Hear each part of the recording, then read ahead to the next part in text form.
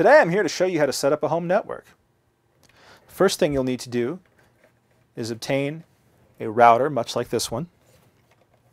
This is a Netgear, although there are several manufacturers, Netgear and Linksys being the two most popular. First, you'll need to make sure that your router has a good power connection. Take the router's power supply, connect it into the appropriate connector as so. Once you've got the power connected, give the router a minute or two to finish power cycling. As much like a personal computer, most routers today have a built-in set of tests that the unit runs on startup.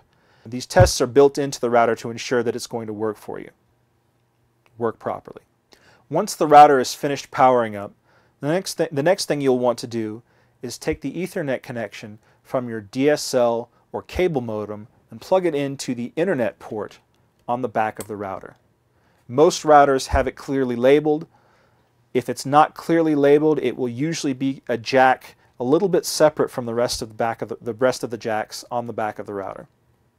Once you've connected the router to your DSL or cable modem, give it a moment to establish a connection. Once the connection is established, you'll then want to take a second Ethernet cable, plug it into one of the ports on the back of the router. The other end of this cable will be connected to your computer. With all of these connections established, the next step is to refer to the manufacturer's instructions as to how to configure the router. Once that's configured, your network will be ready to go.